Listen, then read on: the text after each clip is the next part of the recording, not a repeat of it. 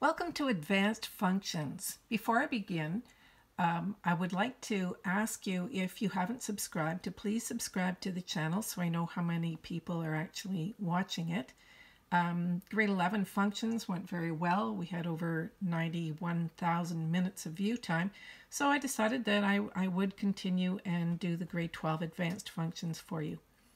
Now, as I go over the initial review here, I'm going to ask you to refer back to some of the videos from Functions 1.2 because I don't have the time to go over every lesson, but I will give you a brief overview.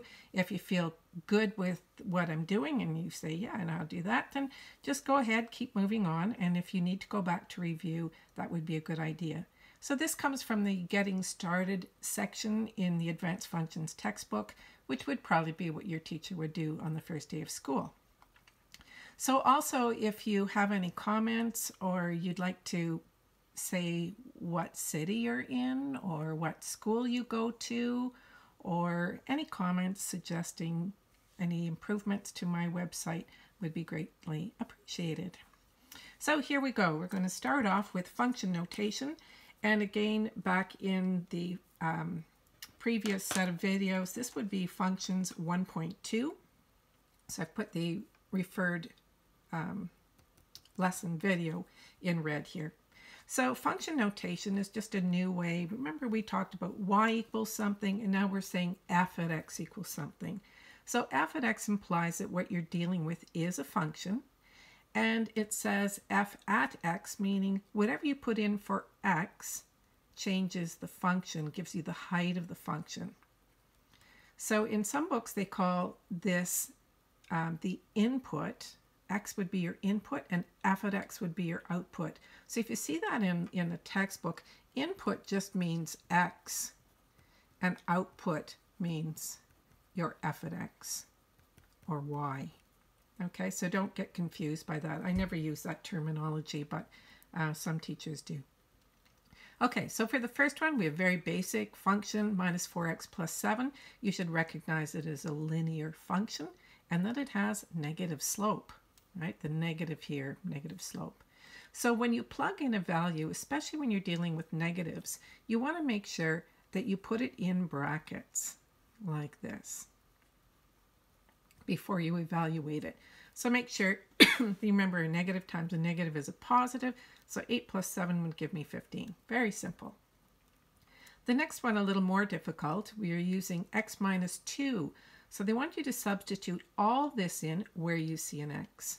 So you start again like this, put the brackets where the x was, and plug in x minus 2 plus 7, and then expand and simplify. So minus 4x plus 8 plus 7, and that would be minus 4x plus 15.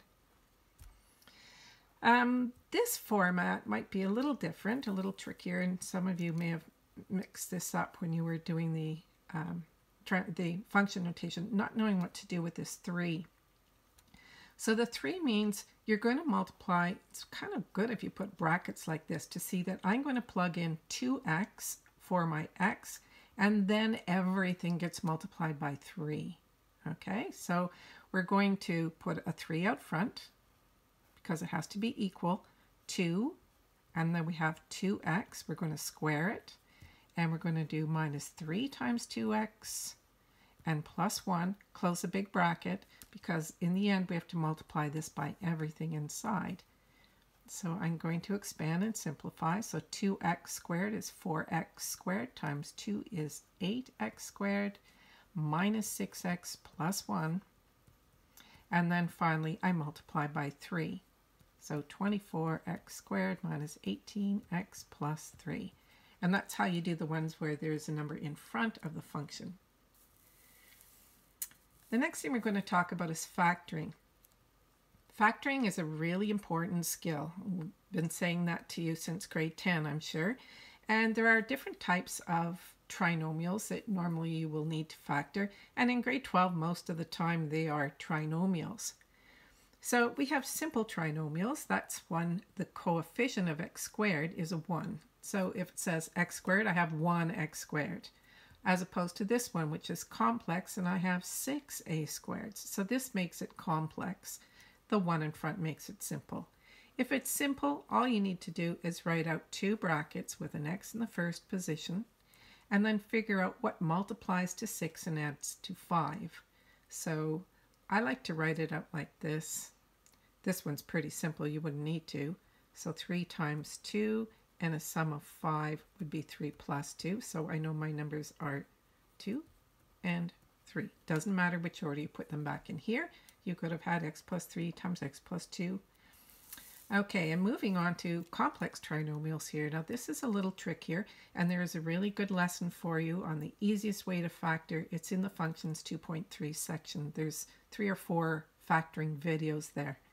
So this time I'm looking for a product of 12 and a sum of 7. Product, the first and the last, the sum of the one in the middle.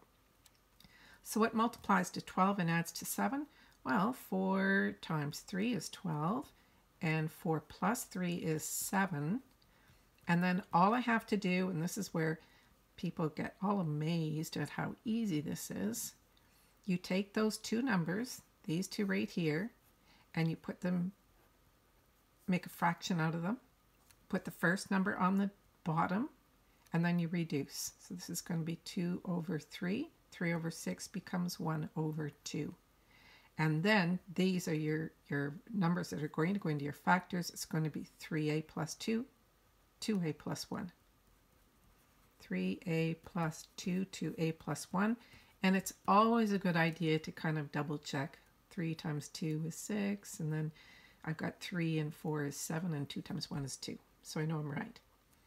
Okay, so let's do this last one here. We'll do it a little quicker because now you get the idea. I'm looking for a product of 9 and a sum of minus 10. So if the product is positive and the sum is negative, they both have to be negative. Negative 1 and negative 9, right? Negative 1 times negative 9 is 9. Negative 1 plus negative 9 is negative 10. Make 2 fractions with the first on the bottom, reduce, and then you can stop. This one's already done. I can't reduce 1/3, but I can reduce minus 9 over 3 to minus 3 over 1. So the answer is there before your eyes, the variable on the bottom, the other on top. So that makes this 3m minus 1. And I'm multiplying it by m minus 3. Oops, a little too much pressure there. M minus 3, right? Okay, double check. I get my plus 3, I get 3m squared, and I do get minus 10 m's. Factor by grouping is another method that you use normally when you have four terms.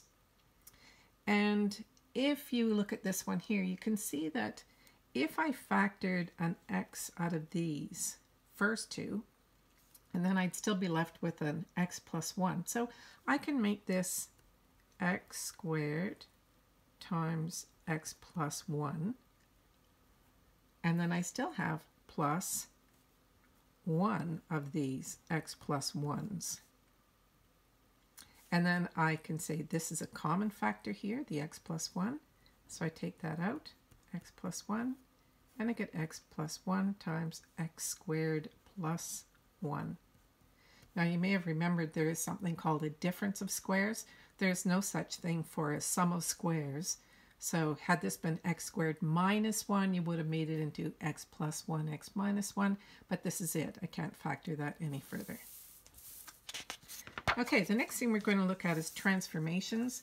Now transformations was a huge part of your grade 11 curriculum, so you should be pretty adept at that by now.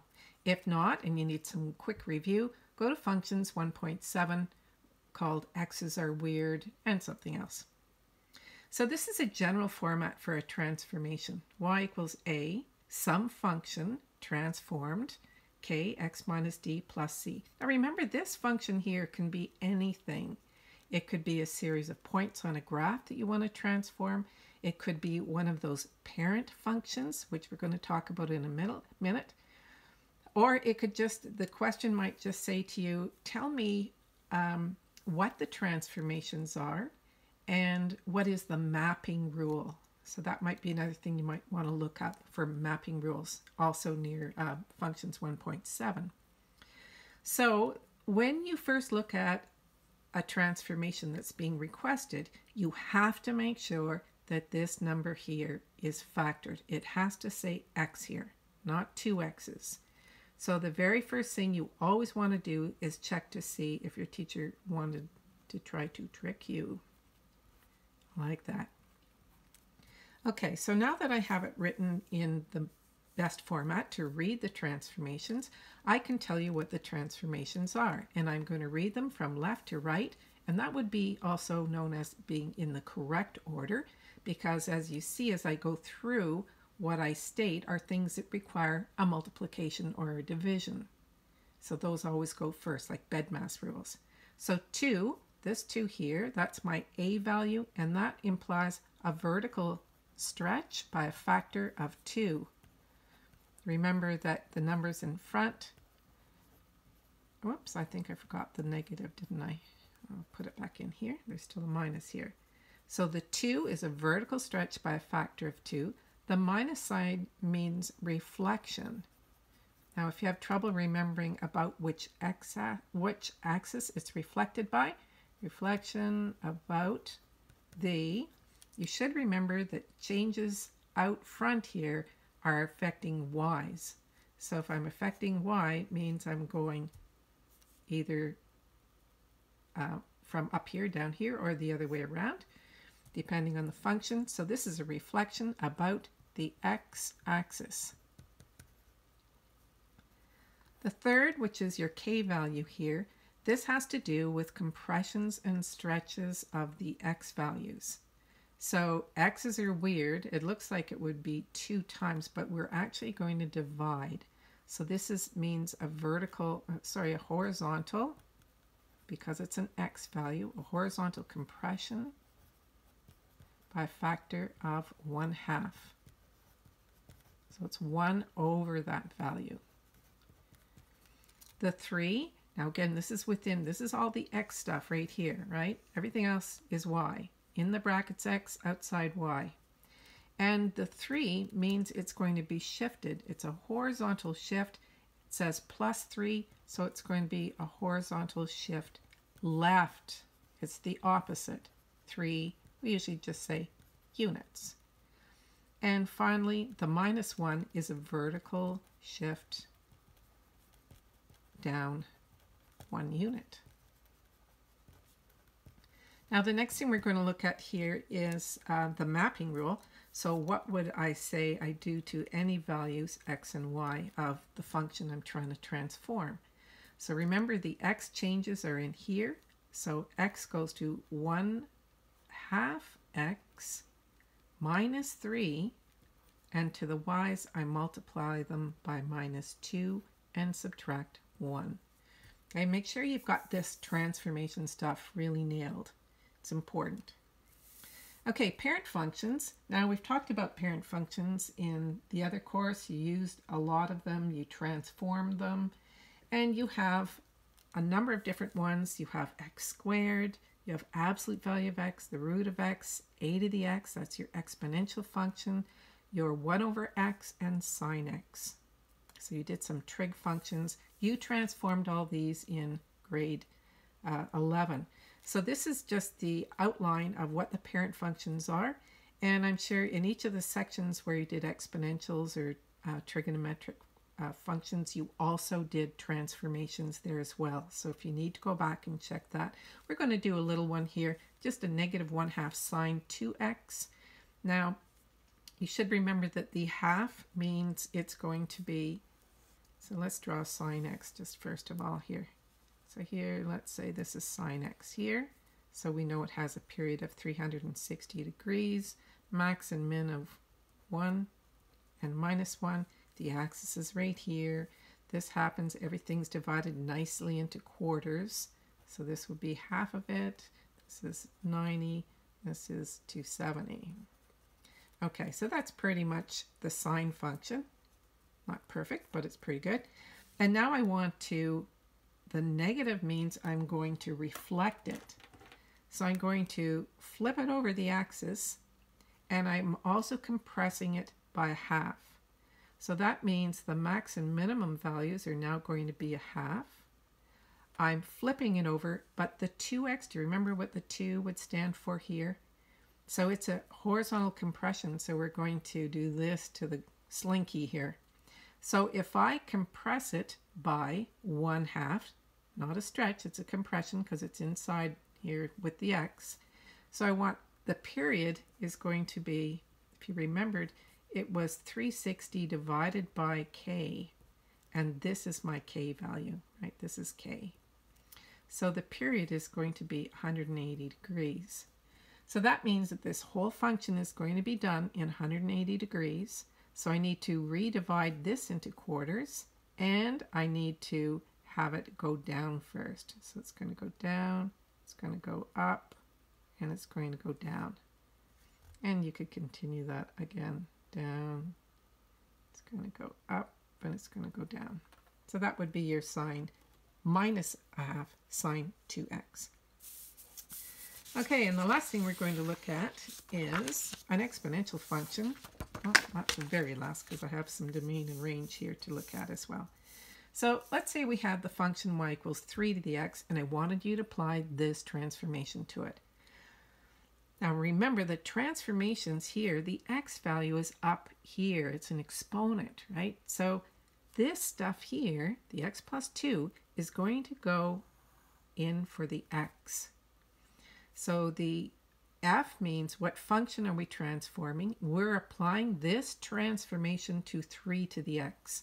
So my new function would be y equals 3 to the x plus 2 and then minus 1.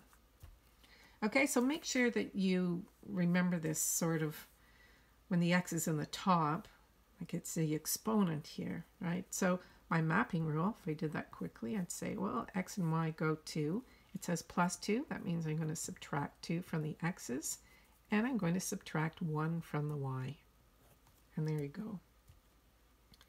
Okay, so that was a quick look at some transformations, and finally domain and range.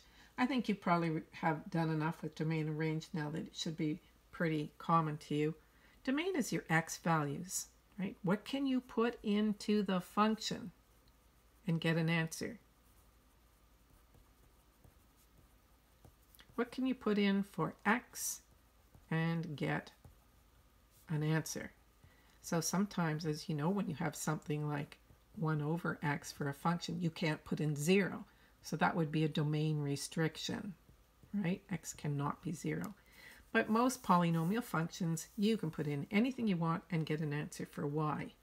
And y, of course, is where does a function go on the graph, on the coordinate plane? Where does the function go? In other words, what are the y values? Right? That's your range. So I want to know how high and how low it goes.